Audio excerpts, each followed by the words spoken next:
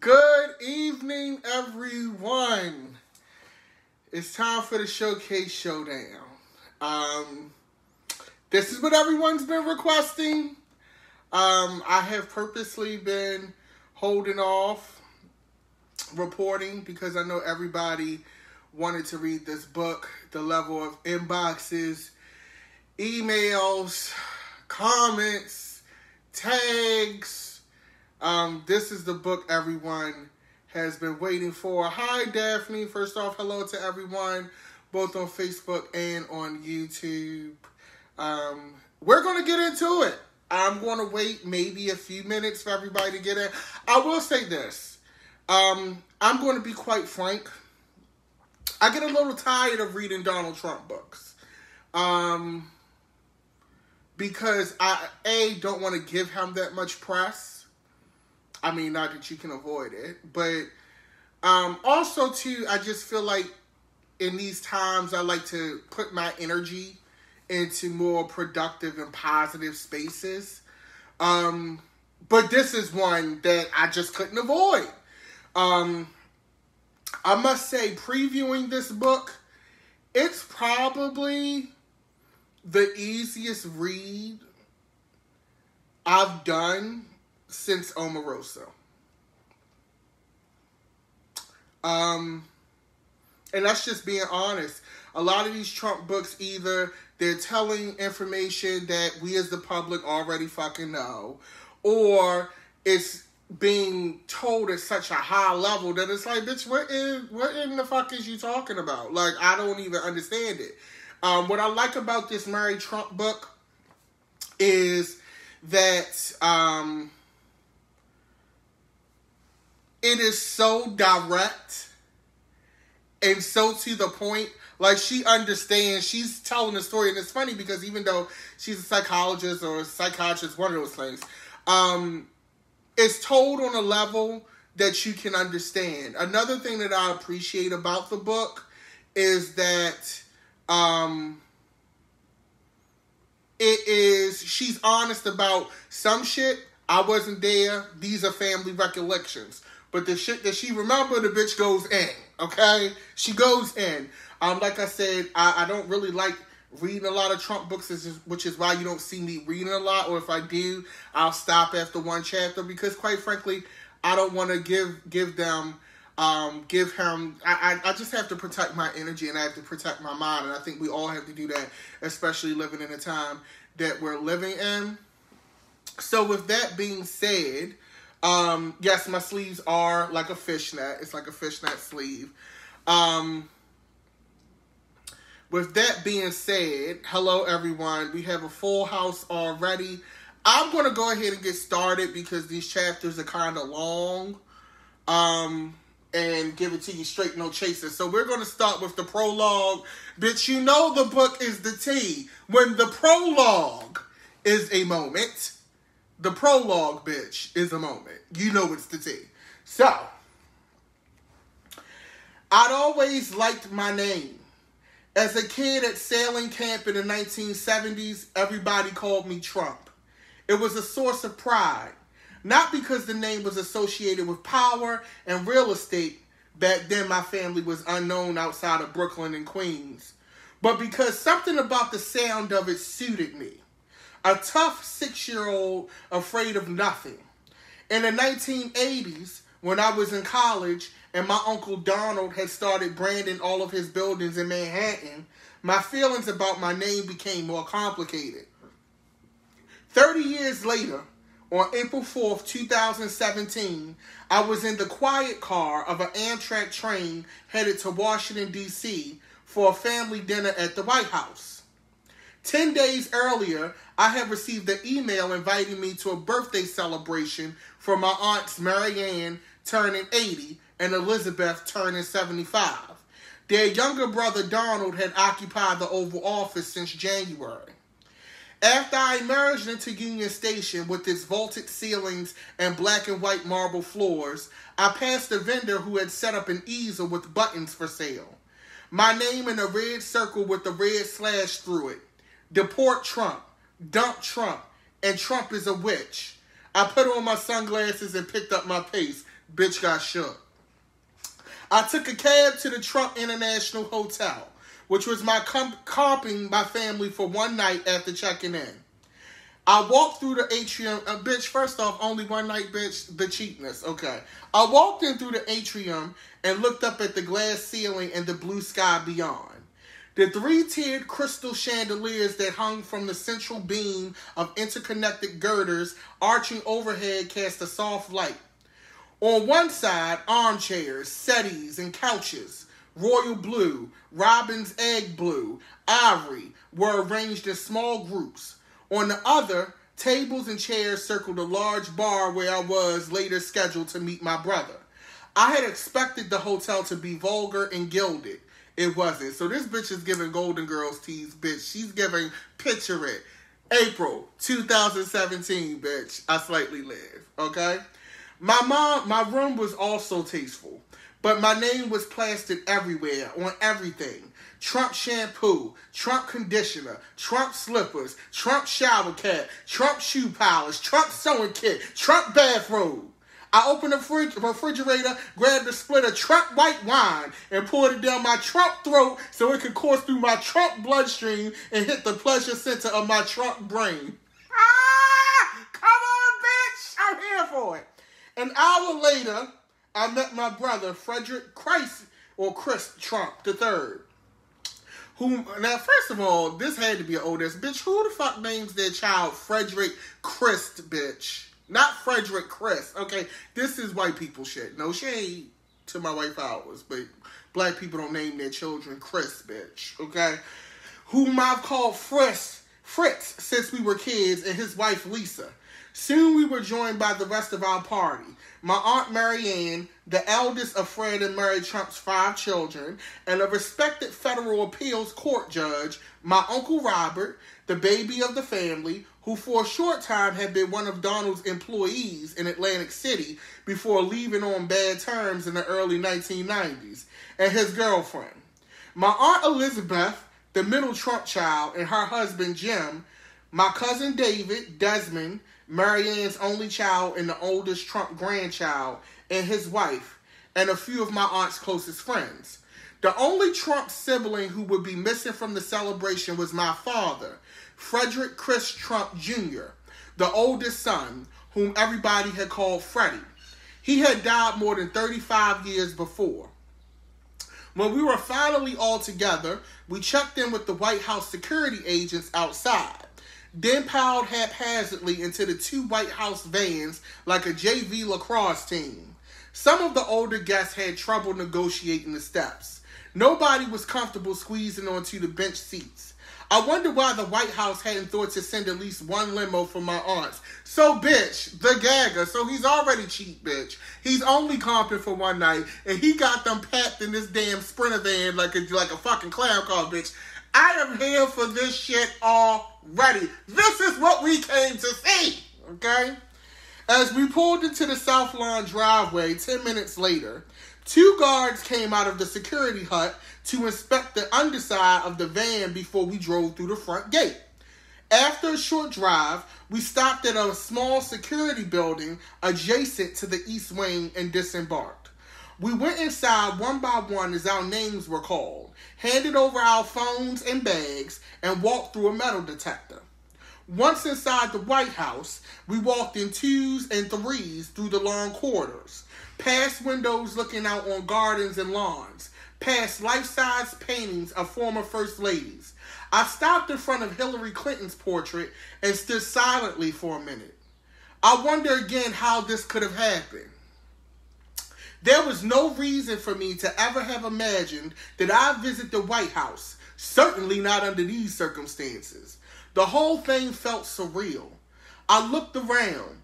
The White House was elegant, grand, and stately, and I was about to see my uncle, the man who lived here for the first time in 8 years. Bitch, the shade. The shade already, bitch. The shade. I can't. We emerged from the shadows of the hallway onto the portico surrounding the rose garden and stopped outside the Oval Office. Through the French doors, I could see that a meeting was still in progress. Vice President Mike Pence stood off to the side, but Speaker of the House Paul Ryan, Senator Chuck Schumer, and a dozen other congresspeople and staffers were gathered around Donald, who sat behind the resolute desk. The tableau reminded me of one of my grandfather's antics. He always made his supplicants come to him, either at his Brooklyn office or his house in Queens, and he remained seated while they stood. In late autumn 1985, first off, bitch, you hear, like, this is learned behavior. This is a tradition that we're seeing here, okay? Tradition. In late autumn 1985, a year after I had taken leave of absence from Tufts University, I took my place in front of him and asked his permission to return to school. He looked up at me and said, "That's stupid. What do you want to do that for? Just go to trade school and become a receptionist." "Because I want to get my degree." I must have said it with a hint of annoyance because my grandfather narrowed his eyes and looked at me for a second as if reevaluating me. The corner of his mouth lifted in a sneer and he laughed. "That's nasty," he said. It runs in the family, bitch. I'm just saying, okay? Because a few minutes later, the meeting broke up. The Oval Office was both smaller and less intimate than I'd imagined. My cousin Eric and his wife Laura, whom I never met, were standing right by the door. So I said, "Hi, Eric, it's your cousin Mary." "Of course I know who you are." I want to say, "Of course I know who you are, bitch," because I feel like that's what he meant. So I'm going to say, "Of course I know who you are, bitch," he said. "Well, it's been a while," I said. "I think the last time we saw each other was still in high school." He shrugged and said, "That's probably true." He and Laura walked away without his introducing us. So first off, bitch, she never met the wife, okay? She goes and talks to him. He like, "Bitch, who the fuck is you?" "Oh, yeah, that's right. You my cousin, bitch. I know who you is." And whatever. Moving on. That's what he given. He and Laura walked away with us his introducing us. I looked around. Melania, Ivanka, Jared, and Donnie had arrived and were standing next to Donald, who remained seated. Mike Pence continued to lurk on the other side of the room with a half-dead smile on his face, like the chaperone everyone wanted to avoid. I stared at him, hoping to make eye contact, but he never looked my way. "Excuse me, everyone." The White House photographer, a petite young woman in a dark pantsuit, announced in an upbeat voice, "Let's get you all together so I can take some pictures before we go upstairs." She instructed us to surround Donald, who had still not gotten up from the desk. The photographer raised her camera. "1, 2, 3, smile," she said. After the pictures had been taken, Donald stood up and pointed to a framed black and white photograph of my grandfather, which was propped up on a table behind the desk. "Marianne, isn't that a great picture of Dad?" It was the same photograph that had sat on the side table in the library of my grandparents' house. In it, my grandfather was still a young man, with receding dark hair, a mustache, and a look of command that I had never seen falter until his dementia set in. We'd all seen it thousands of times. "Maybe you should have a picture of Mom too," Marianne suggested. "That's a great idea," Donald said, as though it had never occurred to him. "Somebody get me a picture of Mom." Bitch.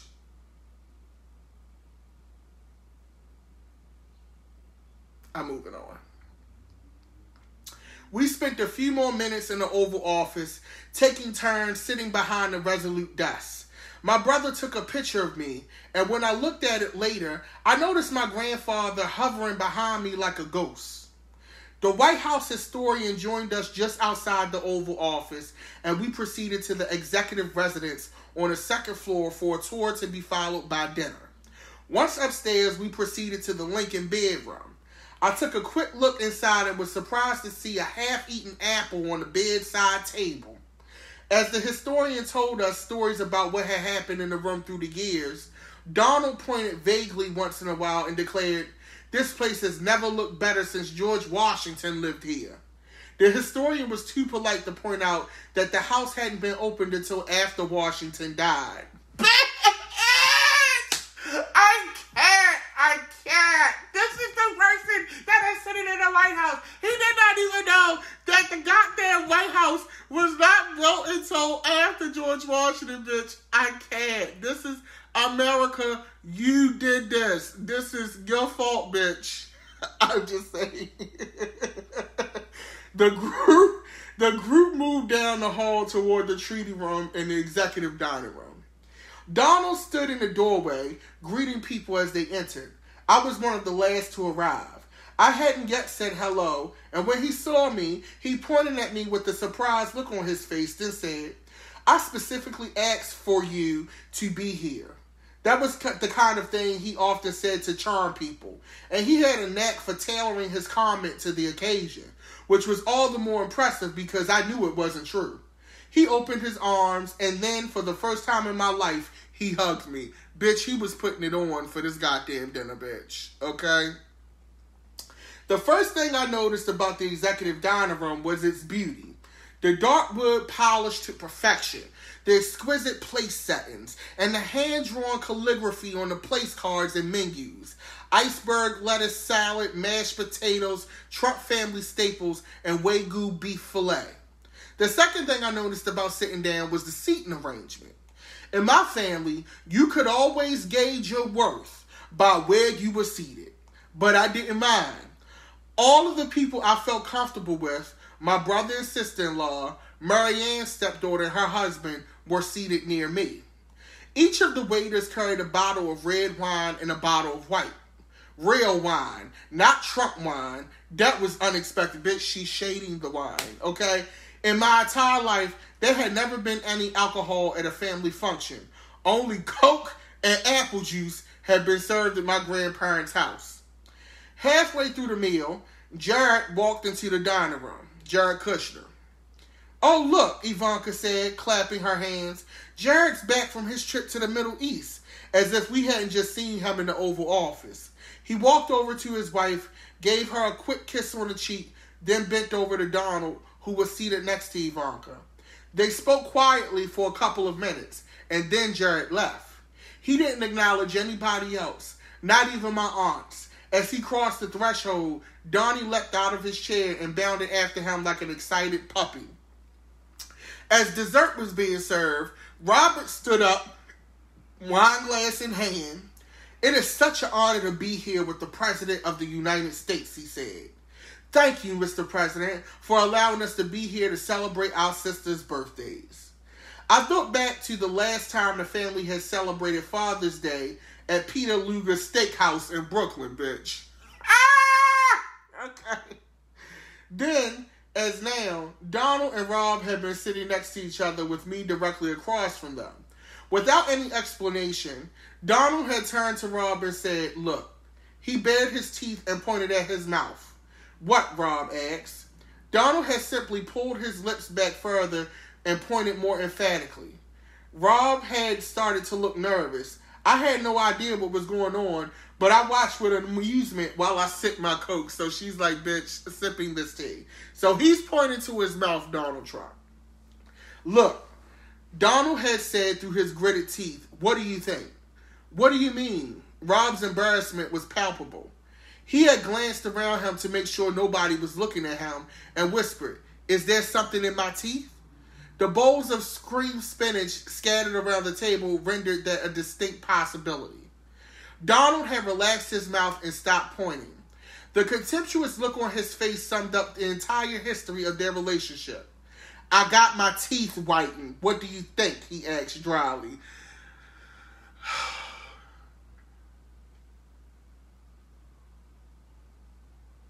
Got a bag and fixed my teeth. Let these hoes know it ain't cheap. After Rob's remarks, Donald shot him the same dismissive look I'd seen at Peter Luger's almost 20 years before. Then, Diet Coke glass in hand, Donald made some perfunctory remarks about my aunt's birthdays, after which he gestured towards his daughter-in-law, Laura there, he said. I barely even knew who the fuck she was, honestly, but then she gave a great speech during the campaign in Georgia supporting me. By then, Laura and Eric had been together for almost 8 years, so presumably Donald had at least met her at their wedding. But it sounded as if he hadn't known who she was until she had said something nice about him at a campaign rally during the election. As usual with Donald, the story mattered more than the truth. which was easily sacrificed, especially if a lie made the story sound better.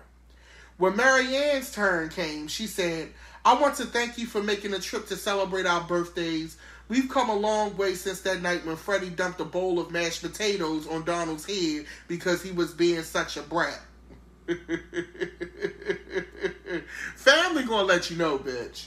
Everybody familiar with the legendary mashed potato story laughed, everyone except Donald, who listened with his arms tightly crossed and a scowl on his face, as he did whenever Marianne mentioned it.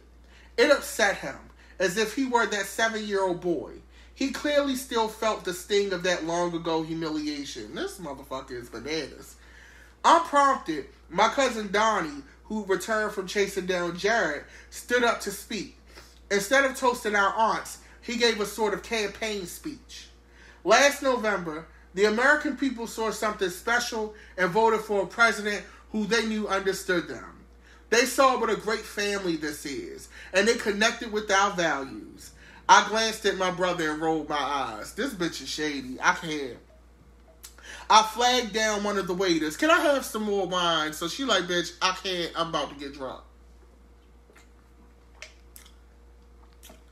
He returned quickly with 2 bottles and asked if I preferred red or white.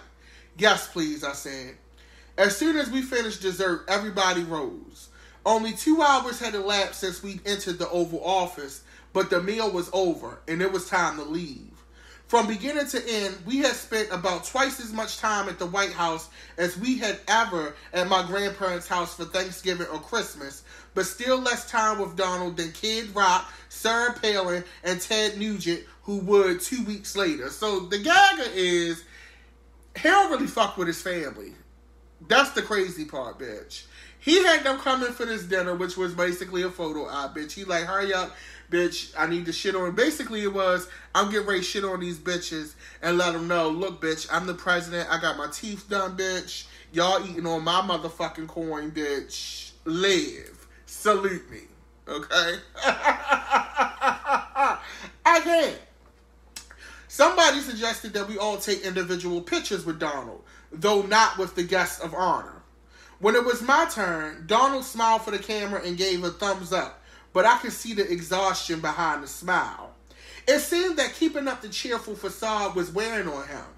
"Don't let them get you down," I said to him as my brother took the picture. It wasn't long after his first national security advisor had been fired in disgrace, and the cracks in his presidency were already beginning to show. Donald jutted out his chin and clenched his teeth, looking for a moment like the ghost of my grandfather. "They're not going to get me," he said. When Donald announced his run for the presidency on June 16, 2015, I didn't take it seriously, as most of America. Nobody thought that this shit was going to be real. Even his own fucking niece didn't think that this shit was going to be real. Okay? I didn't think Donald took it seriously. He simply wanted the free publicity for his brand. He'd done that sort of thing before. When his polls numbers started to rise, and he may have received tacit assurances from Russian President Vladimir Putin that Russia would do everything if it could to swing the election in his favor, the appeal of winning grew. So she's saying, Miss Murray, let's unpack this. Miss Murray is saying, bitch, nobody believed it was the real thing. Donald didn't even believe it was the real thing. But then when Vladimir Putin stepped in because he saw that he had a fucking idiot, okay, he was like, wait a minute, bitch, I can do this. He's a clown, my Aunt Marianne said during one of our regular lunches at the time. This will never happen. I agreed. We talked about how his reputation as a faded reality star and failed businessman would doom his run. Does anybody even believe the bullshit that he's a self-made man? What has he even accomplished on his own, I asked. Well, Marianne said, as dry as the Sahara, he has had 5 bankruptcies. Bitch! I cannot. So the family, the niece, and everybody is like, bitch, they thinking, I feel like everybody knew what was going on but American citizens, okay? It's given, they reading in this book, bitch. When Donald started addressing the opioid crisis and using my father's history with alcoholism to burnish his anti-addiction bona fides to seem more sympathetic, both of us were very angry. He's using your father's memory for political purposes, Marianne said, and that's a sin, especially since Freddie should have been the star of the family. We thought the blatant racism on display during Donald's announcement speech would be a deal breaker, but we were disabused of the idea when Jerry Falwell Jr. and other white evangelists started endorsing him. Marianne, a devout Catholic, says her conversion 5 decades earlier was incensed. What the fuck is wrong with them, she said. The only time Donald went to church was when the cameras were there. It's mind-boggling. He has no principles. None. So this is the devout, first of all, bitch, you a devout Catholic talking about what the fuck, but I'm not going to judge. Second of all, it's interesting to point out how even the family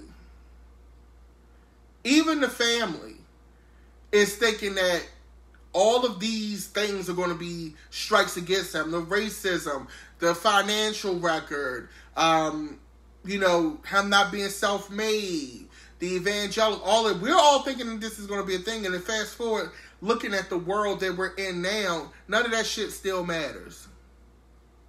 Okay? Nothing Donald said during the campaign, from his disparagement of Secretary of State Hillary Clinton, arguably the most qualified presidential candidate in the history of the country as a nasty woman, to his mocking of Serge Kovaleski, a disabled New York Times reporter, deviated from my expectation of him. Remember that when he talked about the reporter? Now, I don't know if Hillary was the most qualified presidential candidate, bitch, in the history of the country. She may be, I don't know, but bitch, you definitely was, a Hillary fan. We can tell she's a Hillary fan. In fact, I was reminded of every family meal that I ever attended during which Donald had talked about all of the women he considered ugly, fat slobs, or the men, usually more accomplished or powerful, he called losers, while my grandfather and Marianne, Elizabeth, and Robert all laughed and joined in. That kind of casual dehumanization of people was commonplace at the Trump dinner table. What did surprise me was that he kept getting away with it. Then he received the nomination. The things I had thought would disqualify him seemed only to strengthen his appeal to his base. I still wasn't concerned. I was confident he would never be elected, but the idea that he had a shot at it was unnerving. Late in the summer of 2016, I considered speaking about the ways I knew Donald to be completely unqualified. By this time, he had emerged relatively unscathed from the Republican National Convention and his call for Second Amendment people to stop Hillary Clinton. Even his attack on Khizar and Ghazala Khan, Gold Star parents whose son, Humayun, a U.S. Army captain, had died in Iraq, seemed not to matter. Y'all remember that?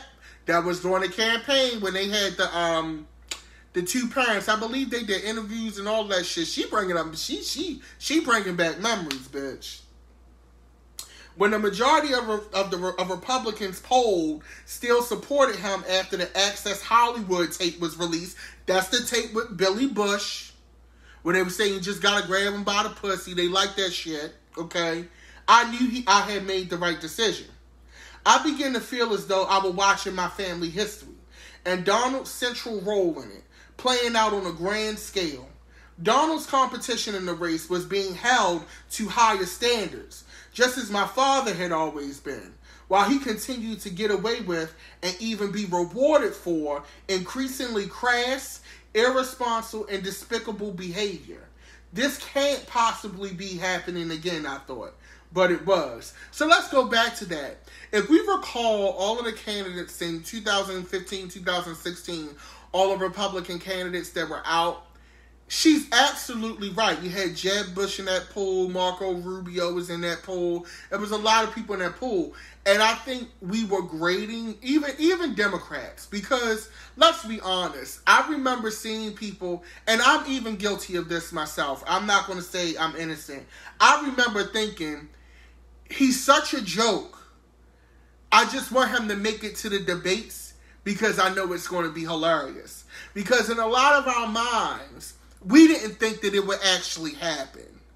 And I think the lesson as a country, well, for most of us as a country, that we will learn from this presidency is take everything seriously.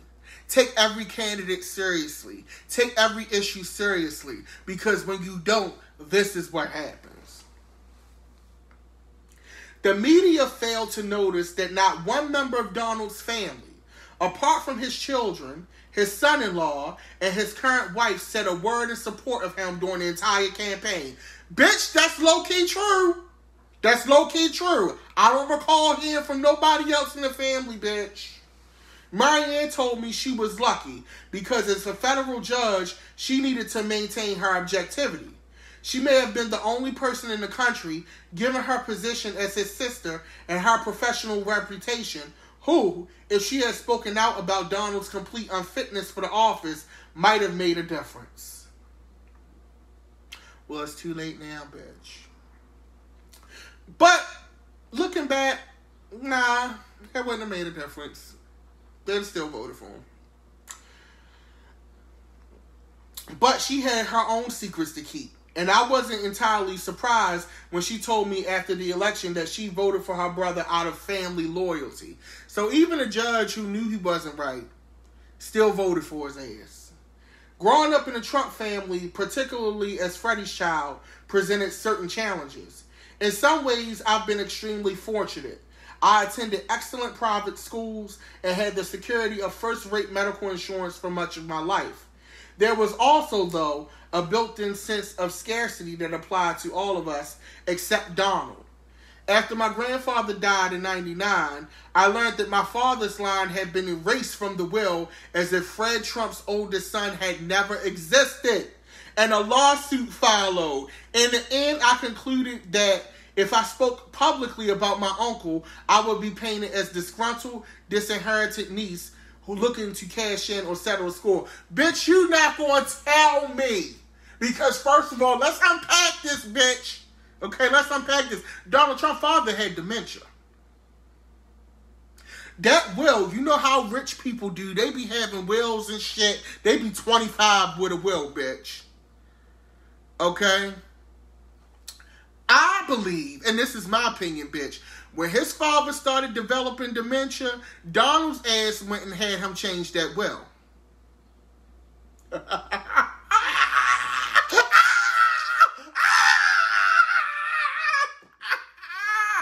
Bitch, this is like reading about, Lord Voldemort, bitch. I can't. Okay, so. Okay.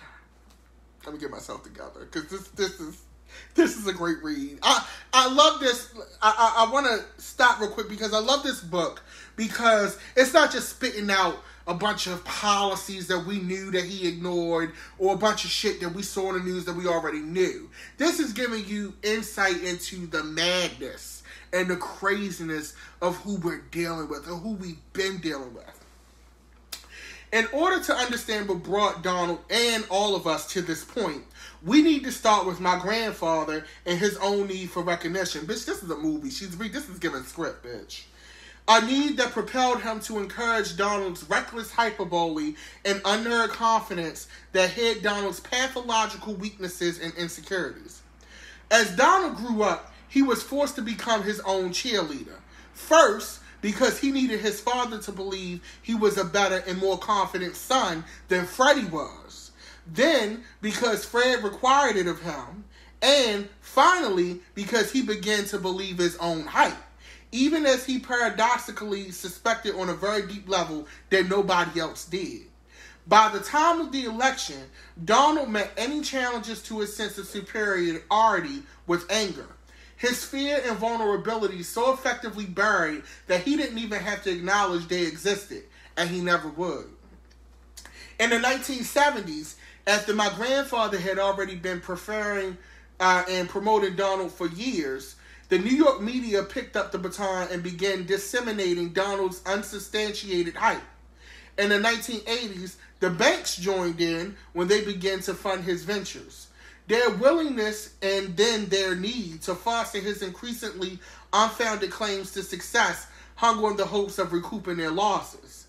After a decade during which Donald floundered, dragged down by bankruptcies, and reduced to fronting for a series of failed products from steaks to vodka, the television producer Mark Burnett gave him yet another chance.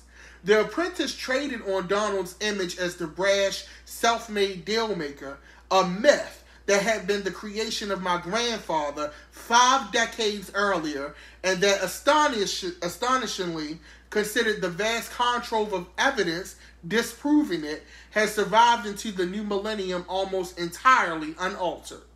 And the reason why this is interesting is because Donald Trump is a masterclass in branding. Okay? We all know that all McDonald's are not created equal. We all know that most McDonald's food is trash.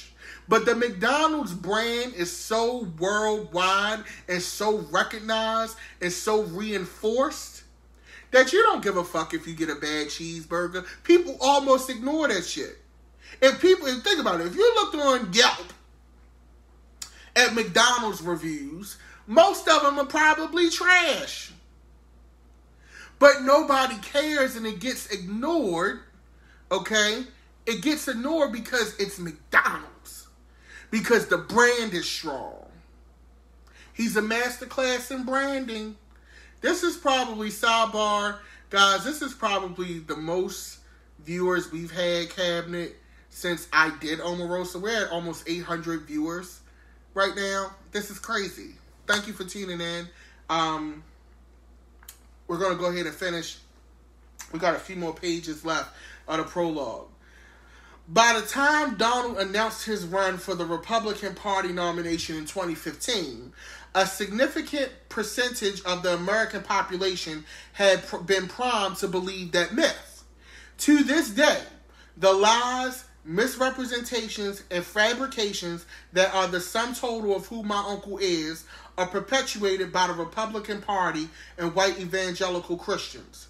People who know better, such as Senate Majority Leader Mitch McConnell, true believers such as Representative Kevin McCarthy, Secretary of State Mike Pompeo, and Attorney General William Barr, and others too numerous to name, have become, unwittingly or not, complicit in their perpetuation.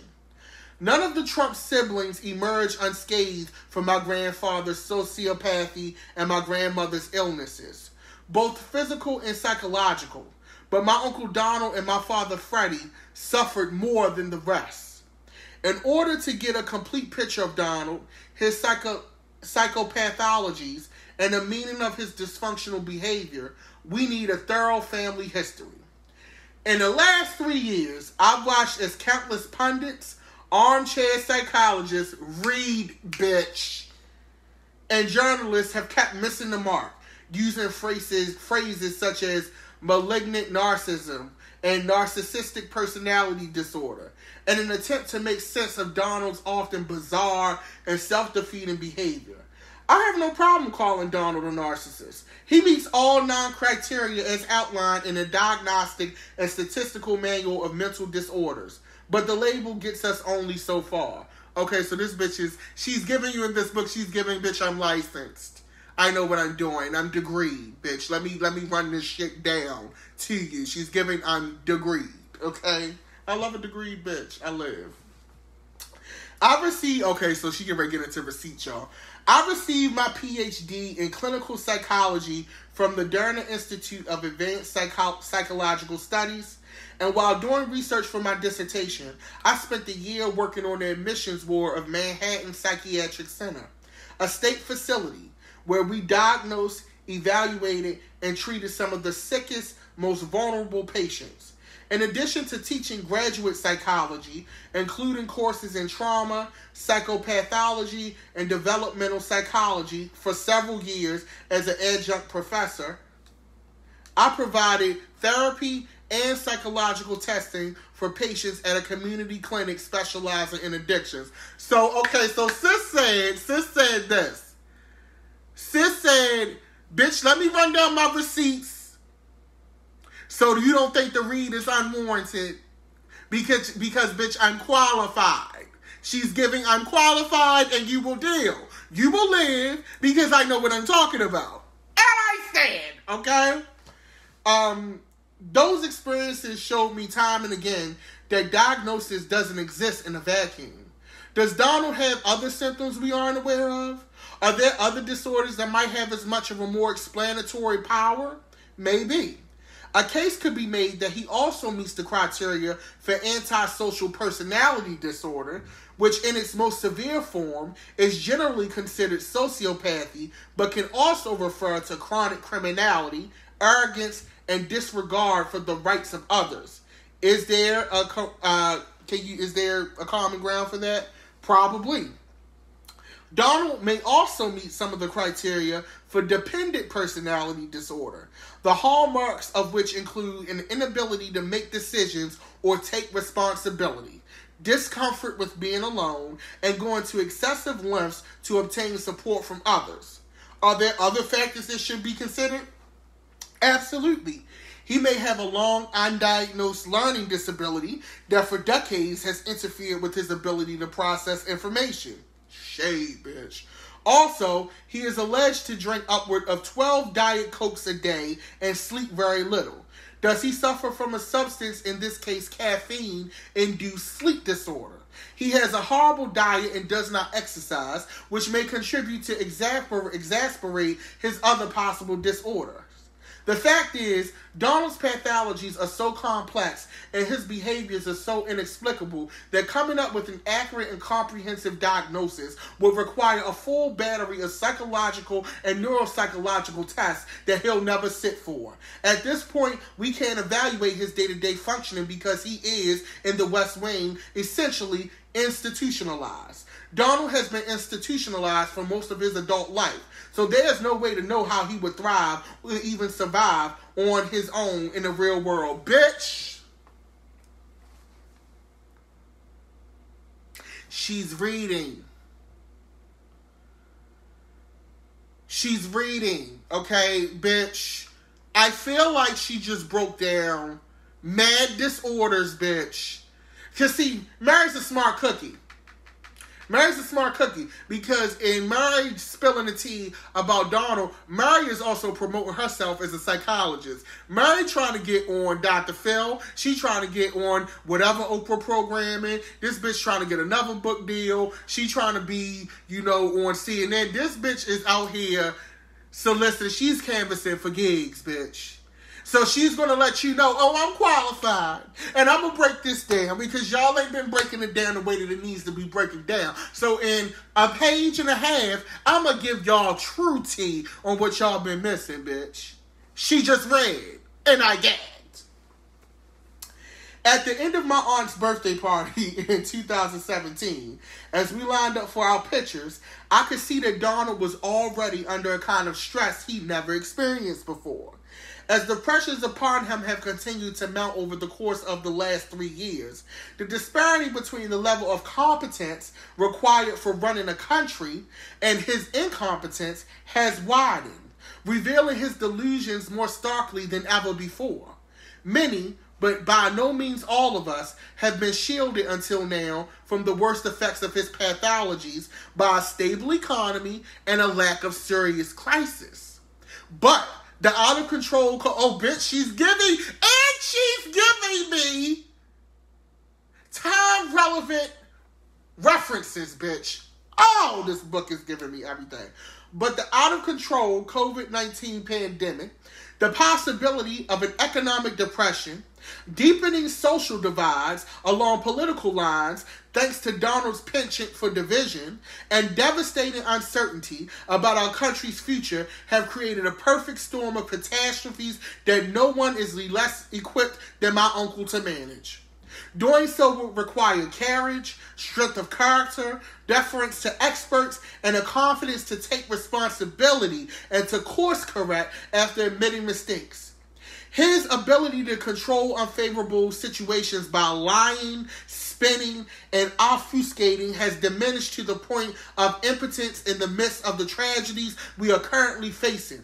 His egregious and arguably intentional mishandling of the current catastrophe has led to a level of pushback and scrutiny that he's never experienced before, increasing his belligerence and need for petty revenge as he withholds vital funding, personal protective equipment, and ventilators that your tax dollars have paid for from states whose governors don't kiss his ass sufficiently. Bitch!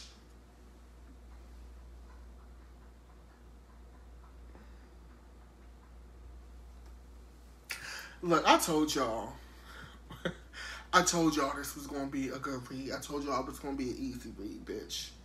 I feel like she's reading for points. She's reading for points, bitch. She's reading for points.com. In the 1994 film based on Mary Wollstonecraft Shelley's novel Frankenstein, Mary Shelley, Frankenstein's monster says, "I do know that for the sympathy of one living being, I would make peace with all.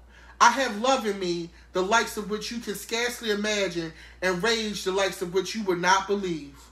If I cannot satisfy the one, I will indulge the other." After referencing that quote, Charles P. Pierce wrote in Esquire, "Donald doesn't plague himself with doubt about what he's creating around him.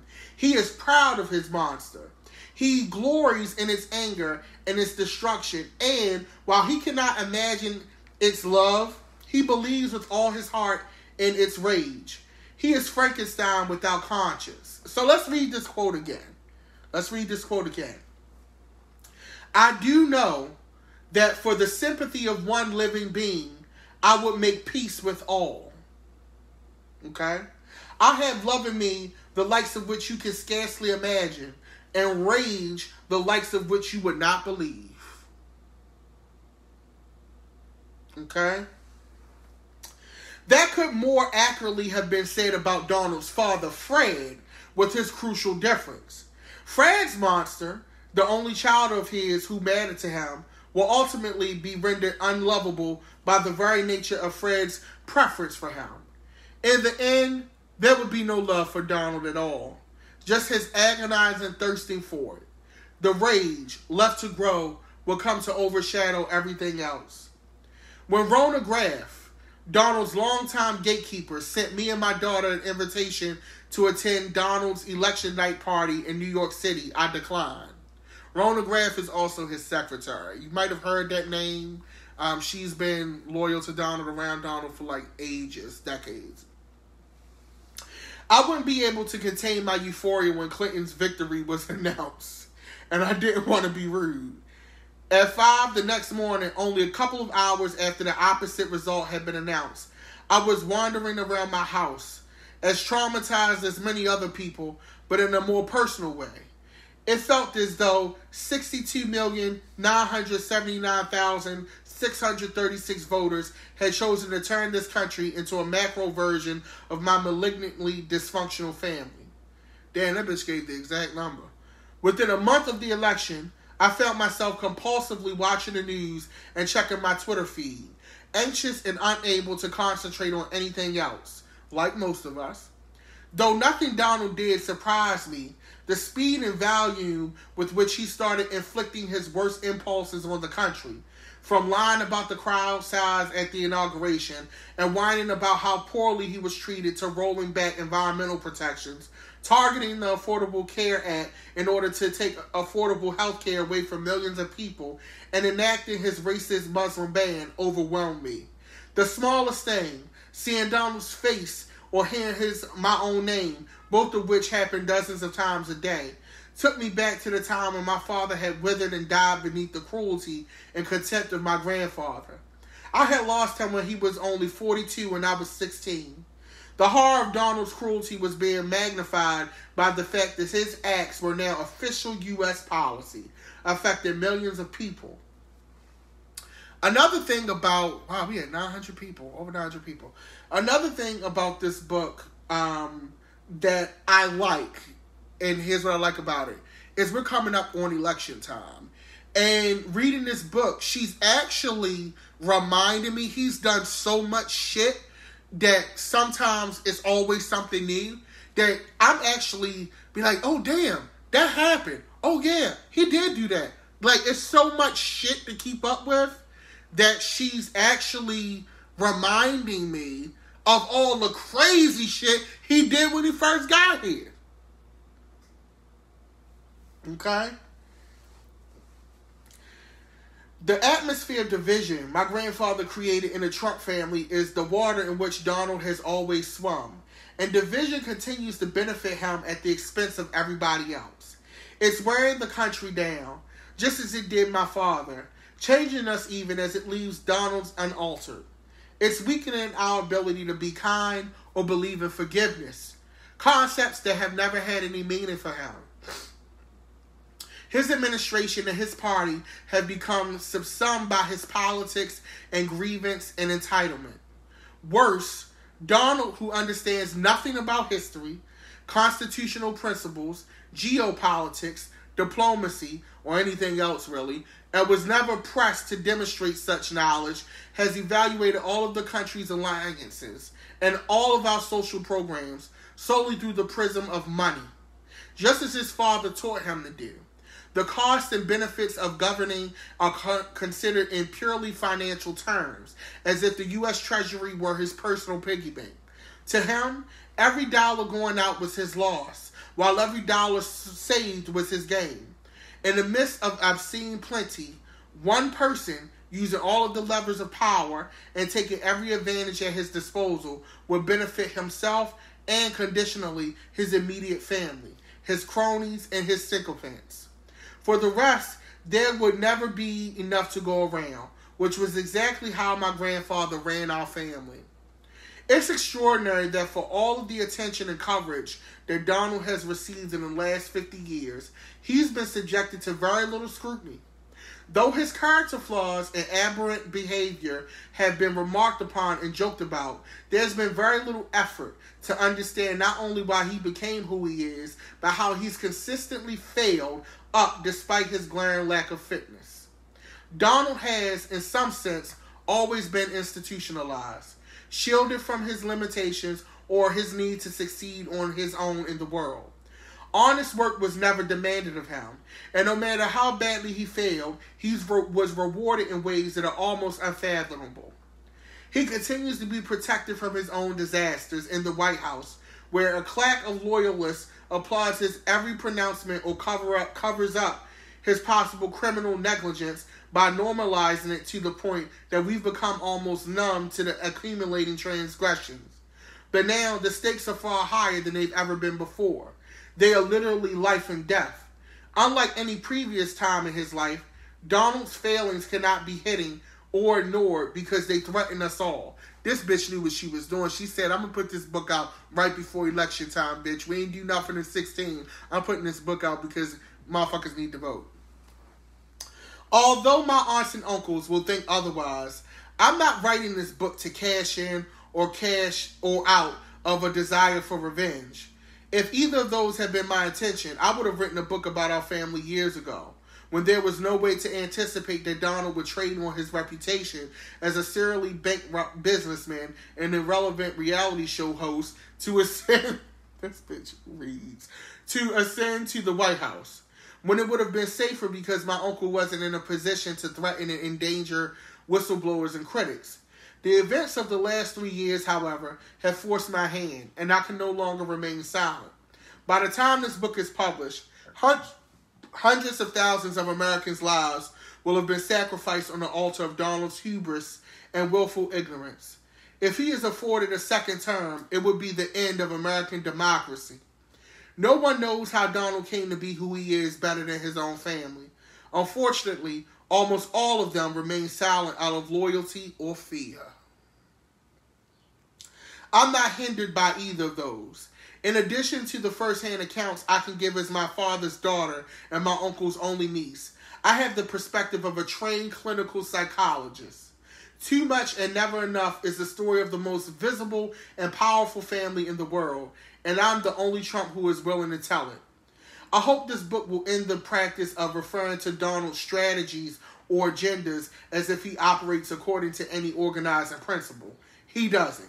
Donald's ego has been and is a fragile and inadequate barrier between him and the real world, which, thanks to his father's money and power, he never had to negotiate by himself. Donald has always needed to perpetuate the fiction my grandfather started, that he is strong, smart, and otherwise extraordinary, because facing the truth that he is none of those things is too terrifying for him to contemplate. Donald, following the lead of my grandfather and with the complicity, silence, and inaction of his siblings, destroyed my father. I can't let him destroy my country. Bitch. Let's unpack, bitch. Now, if you want to donate to my Cash App or Venmo, you can do that. Dapper Dan Midas, DapperDanMidas. Dapper Dan Midas, either on Venmo or Cash App. But let's unpack this, bitch, because that was a lie. That's just the prologue, by the way. That's just the prologue. Okay? I feel like she's writing this book for her dad. This is a book that I think we're going to be reading. We're going to go the distance with this book. Usually I do about a chapter or two. But like I told you, I said this is probably the best Trump book I'm going to read since Omarosa. And it's because it's giving you an insider's perspective with receipts and with context. I love that this book is written by a family member who is also a psychologist. Okay? Yes, Lamont, that was just the prologue. Okay? We still have a ways to go. Now, because this book is pretty much going to be taking up time, I'm going to do something that I haven't done in a while, and we're going to go back to a schedule. So we will reconvene with this book because I have an appointment tomorrow. We will reconvene. Thank you, Jay Elaine, for the Cash App. Yolanda, thank you for the Cash App. Yo, it's Cash App in Olin. Okay. We're going to reconvene on Thursday. Thursday at 7 sharp. Okay? And we're going to get into this first chapter because that was just the prologue. That was just the prologue. So this will also give you guys time to get your books, read them, and follow along if you want to, and we'll unpack some of the things. I want to thank everyone for tuning in. We had 931 live viewers. We haven't reached that number in a while. So congratulations, Cabinet. We did it.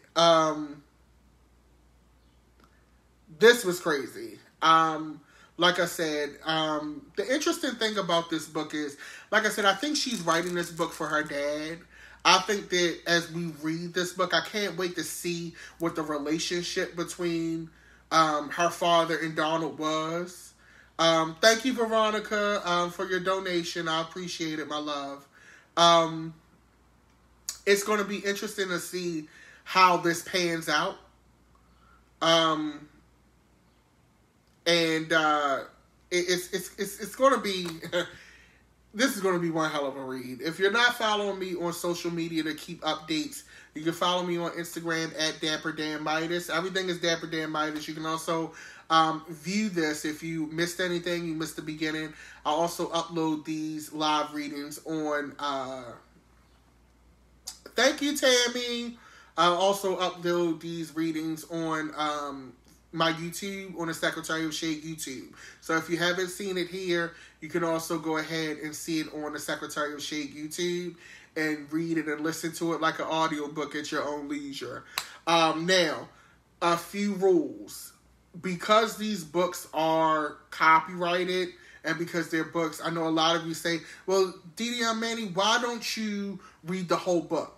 I cannot read the whole book because it is a copyrighted work. I can only read excerpts as a club. So that's why if you want to read the entire thing, you will have to purchase the book or, you know, whatever it is that you're going to do with it. But that's why we never read the whole book. Because of that, that very reason. Thank you guys for the Cash Apps. Oh my God. Thank you so much. I appreciate you guys. But that's why you have to do that. You know what I'm saying? So we're going to meet up again on Thursday, and we're going to get into this first chapter. And I love this first chapter and this first part because it's called Cruelty. The Cruelty is the point, and it's called In the House. Okay? So read up on that prologue, refresh. If you want to read, go ahead and jump ahead. I don't mind, but I'll be reconvening back. Thank you, Robin. Thank you, Melanie. Thank you, Nora. I'm going to be reconvening back. Thank you, Renee. I'm going to be reconvening back with you guys on Thursday at 7 p.m. sharp. We're going to go ahead and get into that first chapter and unpack. It's been a hell of a night, guys. It's been a hell of a night and a hell of a read. We haven't had a read this good probably since Omarosa. And shout out to Omarosa for always supporting and, you know, truly being an ally and still keeping in contact with me. Even post. It's been, almost 2 years now since we read that book. And 2 years later, before an election, we're reading this book. We always get these kind of books before elections. And I appreciate it. And it's Dapper Dan Midas. I'm going to put it in the comments.